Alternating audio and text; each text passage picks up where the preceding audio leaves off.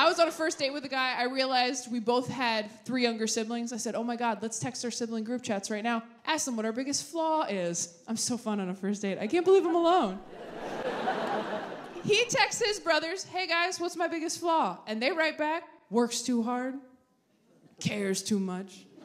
One of them wrote back dyslexic, which I thought was pretty funny. He couldn't read it, but I could. I text my siblings, hey guys, what's my biggest flaw? And my brother writes back immediately, probably that you expect everyone to hurt you, so you just leave before they can. I was like, dude, I'm on a date right now. He's like, oh, sorry, it works too hard. I thought this was a secure line.